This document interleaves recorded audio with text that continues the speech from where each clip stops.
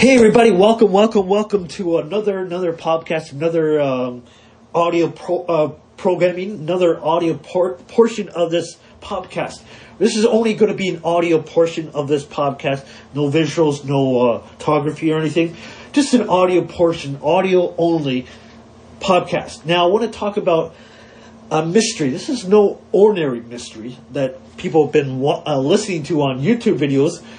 For a long time, this is going back to 6 years ago, this Canadian exchange student, we'll call her an exchange student, so happened to travel around the world, but the one place she went to was a scenic hotel. This was in the Los Angeles area. A lot of people should know Los Angeles area, and no question about it, she was Chinese descent, according to her, what she looked like.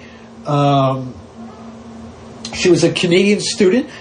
She traveled around the world. She went to a hotel. This was Los Angeles area. Remember, this is Los Angeles at the time in 2013. It was never, and apparently the hotel that she went to had a long history of bad stuff in the hotel itself, not just Lisa Lam. It's the building itself. It had a lot of history, bad history of the actual hotel. But years and years later, anyway, I won't describe the stories that they had. But anyway, the hotel alone, you know why it's significant? Because this Chinese girl, they have the elevator footage. People don't know that they had the elevator footage to it. The police people released the elevator footage that she was in. She was wearing red at the time. I kid you not. Wearing red at the time. She extended her hand. This is my description when I saw the video. She extended her hand right where the elevators were. Inside the elevators. She extended her hand on those elevators. I think a lot of people thought it was the elevator game that she was playing, pushing all the buttons. And I think she got spooked. The word I use is she got spooked. I think there was people's instincts. Sometimes they have, people have good intentions, other people don't. And sometimes they have that sixth sense. People should know about that. The sixth sense, we all have these senses in our world. Sixth sense, it's really not a sixth sense, but we have this sort of thing where we sense negativity. I think she was more or less that to this sort of thing. But if you saw the elevator footage, you would clearly see what she was doing in the elevator. And so from the security camera from the hotel elevator at the time, this was back in 2013, 6 years ago, we're remembering Lisa Lam at the moment. This is 6 years going on. It was a big story on YouTube. It didn't have to be. I'm going to really iterate that. It didn't have to be a big story, but everybody thought it was a big story. Let it be, kind of thing. Let it be, like Paul McCartney would sing this song. Let it be. Yeah, we're going to let it be, but we're doing a remembrance of Lisa Lam. This young lady, young girl, at a certain age. You can quite tell. She was Chinese descent. She was Chinese. You can clearly see on her face she was Chinese descent.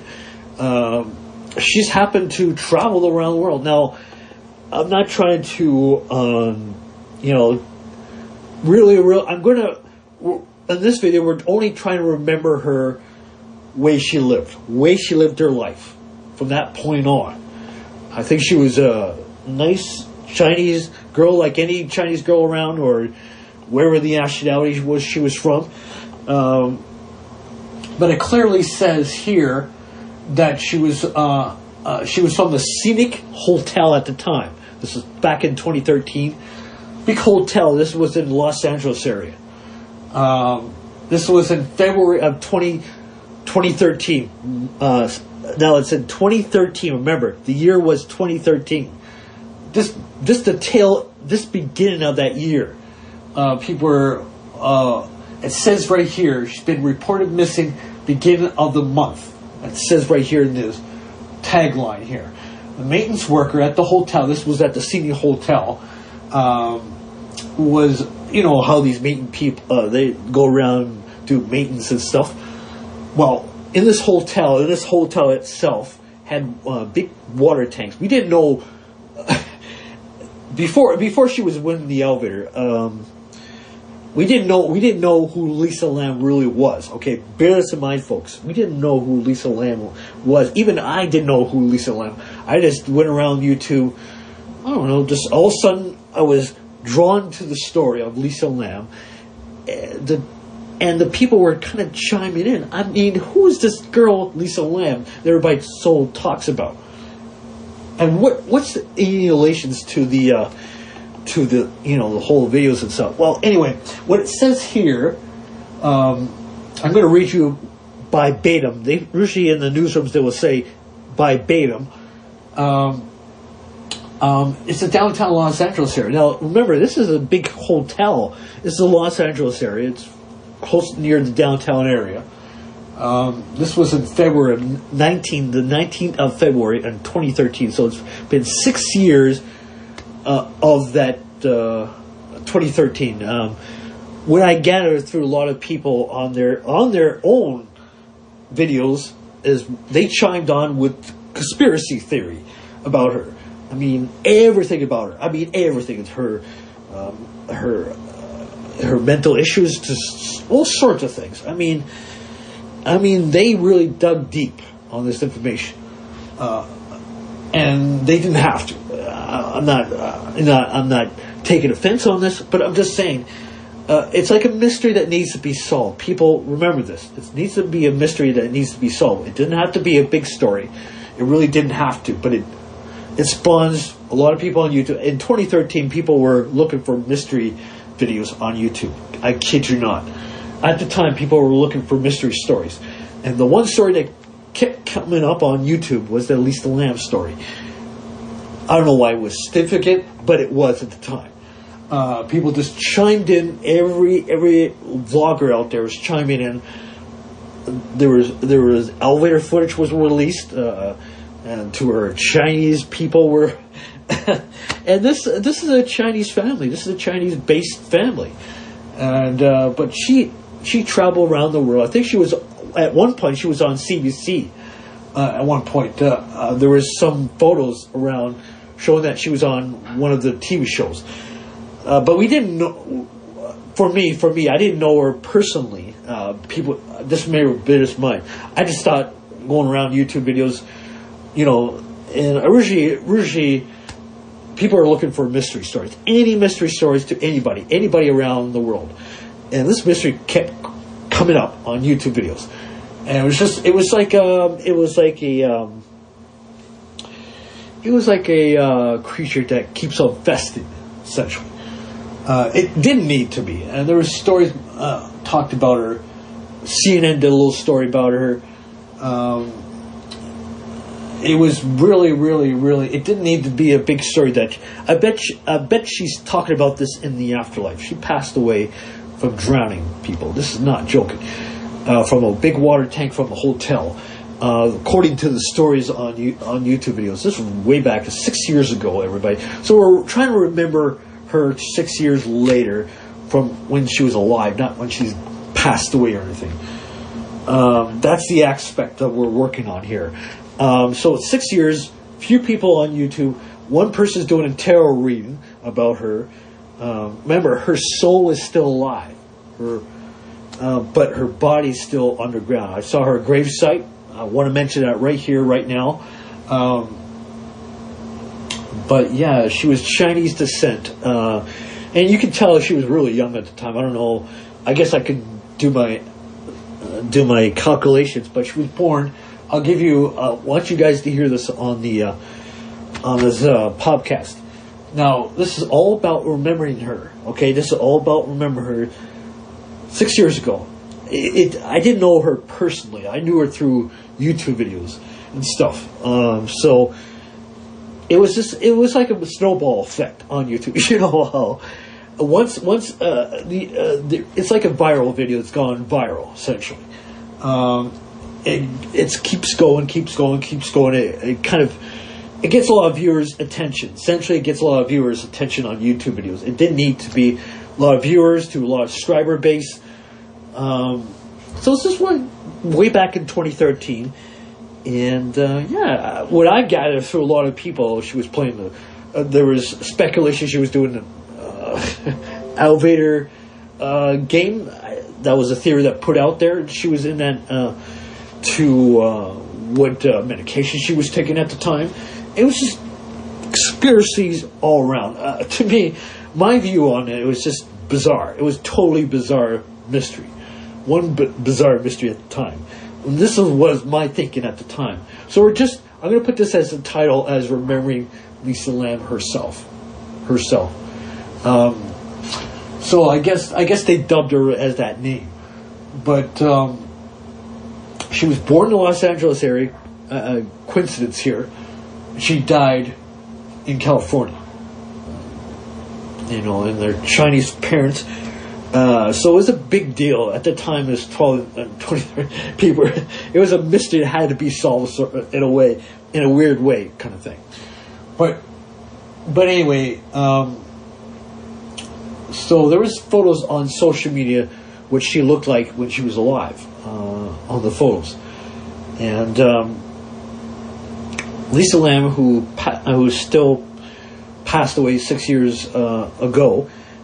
She's probably in her gravesite, just probably laughing about all this. But yeah, she did drown her own self. I don't know if she did or somebody pushed her in those big water tanks. It could be a number of things.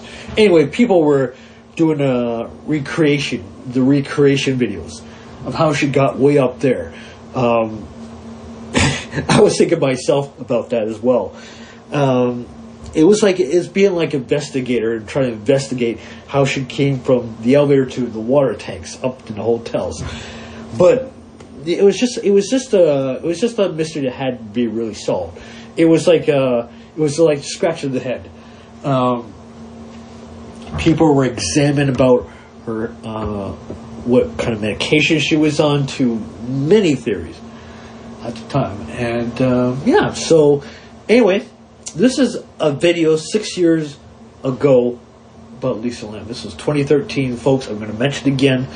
I want to just do a memory of her, who I didn't know her personally. I'll tell you this much, people. I didn't know her personally. I only knew her through the YouTube videos that it kind of snowballed. It was like one of these viral videos that kind of snowballed in a bigger story. And it really got a lot of people's attention. I kid you not. But it's like people do with it. In those days, YouTube would have viral videos going on, and it would spread like wildfires. I mean, I kid you not. I'm going to use the word. They dubbed these videos viral videos, where they go viral. I mean, millions of people have seen this video. We got a person on YouTube who's doing a tarot reading about her. Remember, her body is still underground, but her soul still lives. Okay, people, bear that in mind. So, that in mind, I just my 2 cents. 6 years later, 6 years I calculated it.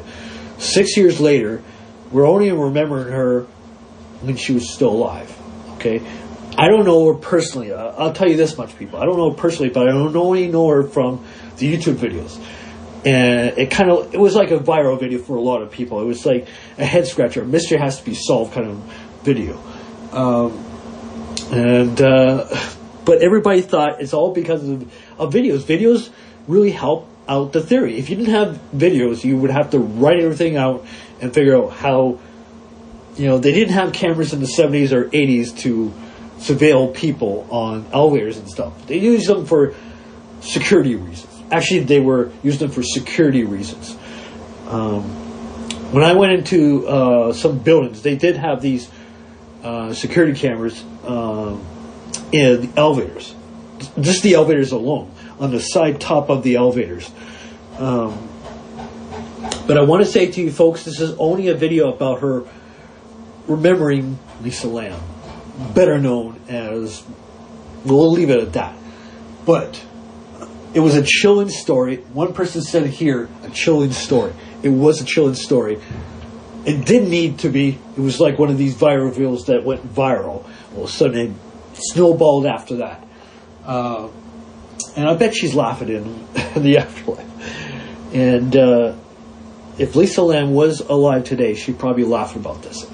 From her photo, I'm seeing her photo right in front of me on this computer. And this, for all intents and purposes, they would say she was, okay, let's just calculate this. By chance. Okay, so by chance, she was, let me do this again. Anyway, just by chance, they were just doing the remembrance video of her. And 6 years later, it's been crazy. But anyway, this is just a remembering video of her. 6 years later, how felt, in 2013, you did have YouTube, you did have Twitter, people were on social media, but they were on YouTube. They had like mystery videos to viral videos to unsolved videos to just people like the good fashion mystery on YouTube, and it was very chilling at this juncture in 2013. This was at the height of YouTube. The height of YouTube. When in those days, YouTube, when you had a viral video, it would have gone like a snowball effect. People would view it, got millions of views, and they share it. They have these share things. So that kind of sparked. But in this audio, we're doing the remembrance video of her 6 years later, and we want to say to the her family. That if they're still living, that we remember Lisa Lam, I think one of her daughters. But anyway, that's what we're doing. We're doing a remembrance video. I know it's heartfelt, and a lot of people chimed in on their own videos. 6 years later, Lisa Lam. I'm going to put the title of this video, this audio portion, is doing I'll just say remembering Lisa Lam 6 years later. That's all I'm saying. I just saw one of the guy's video.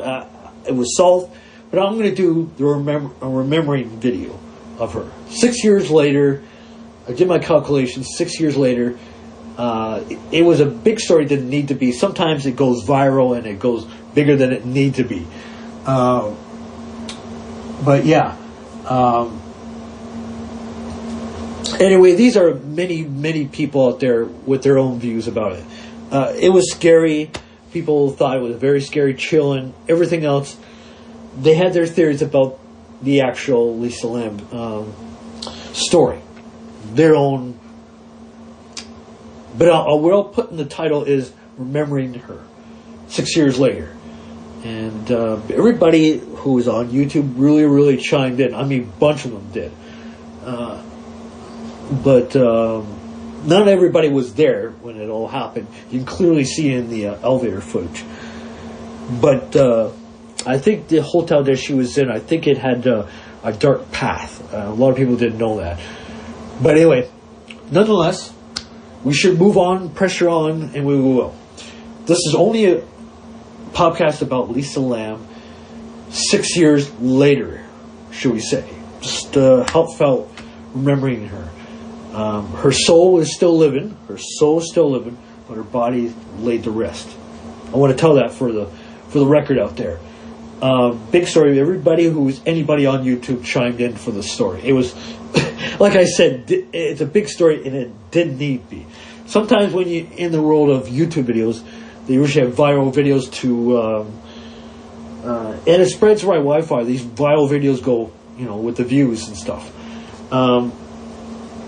So I'm just going to do 6 years later video remembering Lisa Lam. I'll put that in the title for you people out there, and I hope you guys get it. I'm seeing it right now, right here, and it was a very sad story. Even 6 years later, one lady's doing a tarot reading from her, and I think. The final thoughts on it. I'm going to do the final thoughts here, people. I'm just letting you know I'm doing final thoughts. I think the whole aspect of the whole story is just not the mystery itself. I think it's just the person itself. I think she felt that there was some dark figure near the elevator area. I think that was my theory at the time.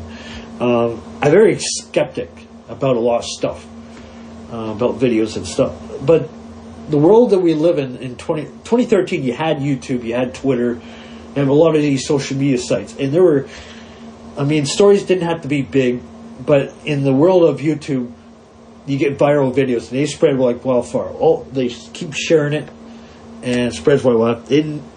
But anyway, it was one of these videos that didn't want to be big, and it so happened it did. But anyway, that's my theory. I'm going to stick to it. And this is just a remembrance video for her for 6 years later. I bet her spirit of herself, her soul of herself is still living. As Huck Paranormal would say, our soul lives on. Our soul from our bodies lives on. And I take comfort of that. I really do take comfort of that. Our body does not go underground and that's it kind of thing. That was my theory a long time ago, but I'm getting all this notion that it's not what it is. Our soul, when you have a living person, we have a soul in our body. We have a soul in our body. That soul will never die. And what I'm conveying to you people out there, the soul never dies. Your body you see in front of you, that goes underground. That stays underground for eternity until your bones are brittle, essentially. And you're no longer in this world, essentially. Anyway, so I want to say to you people, remembering Lisa Lam. And that will be the title of this audio, 6 years later. And I got her Wikipedia page here. And it talks about her father, her mother. I did see her family on a photo. A lot of people don't know that. I seen her family on a photo. It looked, and she had another sister on the side of the photo. I don't know clearly, but she was Chinese descent. Remember that she was Chinese descent, so you can bear that in mind. But yeah, she was just learning the ropes of the life in itself, just independent. Women sometimes women sometimes want to be independent. That's good if you can do it, but if you have the strength to do it. But so this young girl, Lisa Lam, wants to travel a lot, be independent, which is okay. But anyway, I'm going to leave it for you guys. I know it's a lengthy one. I didn't meant to be a lengthy, but this is only a remembering Lisa Lam. 6 years later, in 2013, in February of, it says here, 2013. You can guys find the story about her on YouTube. You don't need to tell me the whole lengthy story about her. But I have my thoughts on it. And just, anyway. So 6 years later, I did the calculations. 6 years later. So anyway, thank you for my podcast. We'll put this in the title right now. Peace, y'all.